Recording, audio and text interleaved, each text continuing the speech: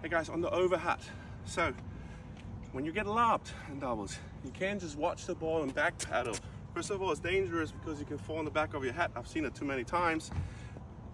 In case you do it and you cannot change it, at least stick the butt out and keep the weight forward. But that's not the good solution. What you need to do is, you're standing, the first thing when you see the ball's coming up, the tracking arm goes up, you turn sideways, and now wherever the ball is, you can shuffle or move and run forward, and all you have to do is to bring the racket.